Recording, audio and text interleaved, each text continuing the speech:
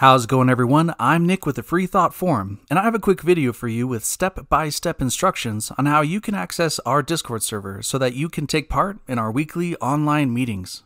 If you've been having trouble connecting with us, or if you're new to using Discord, give these 9 steps a try, and feel free to pause this video as often as you need along the way.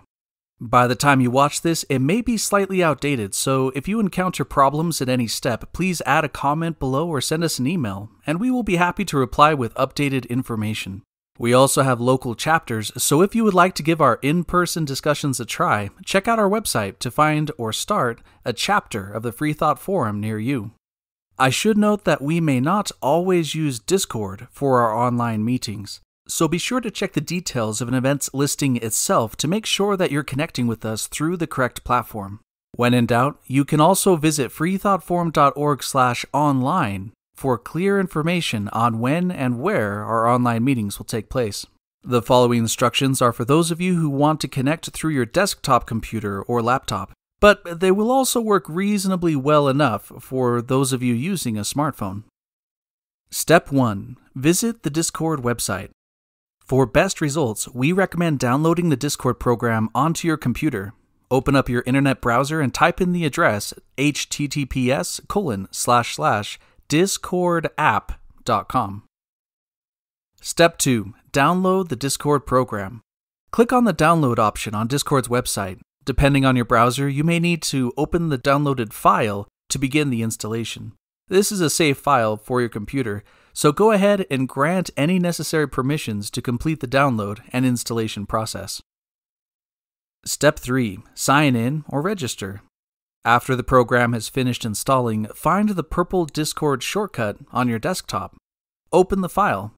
You will probably see a sign-in screen. If you already have an account on Discord, go ahead and sign in. Otherwise, click on the link on that screen to register. Step 4. Find our invite link. During the registration process, you may be asked to verify your email. Either way, you should end up with a screen that looks something like this.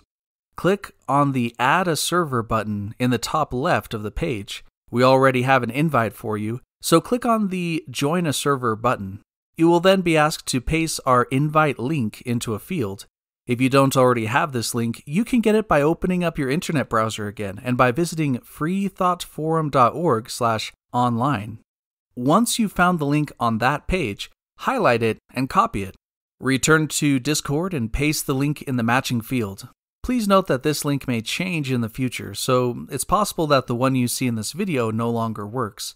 You'll want to always use the current link listed on our website. Step 5. Join our server. After you've pasted our link, click on the Join Server button.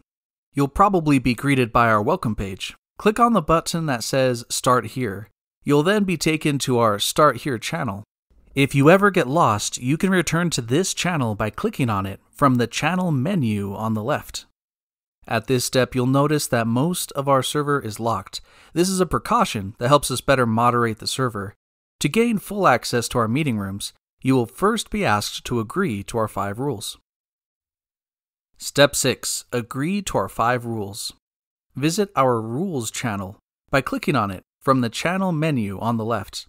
Once there, you can read and agree to follow our 5 rules for civil discourse by typing I agree in the text bar at the bottom of the screen. Hit enter to post that comment. If you are unable to type anything, please wait for a few minutes and try again. Step 7. Become a forum member. It may take several minutes, but one of our directors or moderators will promote you to the status of forum member. You'll know your status has changed because your username will turn from white to gray. You'll also notice that several channels will be unlocked in the channel menu. Step 8. Use push to talk. Before joining your first meeting, we highly recommend that you make an adjustment to your account. This option prevents your voice from coming through unless you are pushing down a certain key on your keyboard. It helps us hear one another significantly more clearly and prevents other common problems that tend to come up. Click on the gear symbol in the bottom left portion of the screen to open your account settings. Select the voice and video option. On that screen, make sure that the push to talk option is selected. You can use the Control key unless you have some other preference. Click on the X in the top right of the screen to return to the previous screen. Step 9. Join a meeting. You're now ready to go. If you're here in time for one of our scheduled meetings, you may now join the discussion. Find the links under the Sunday Meeting Room 1 category in the channel menu. If Room 1 is too crowded, you can move on to join Room 2, Room 3, and any other room where you see other forum members meeting.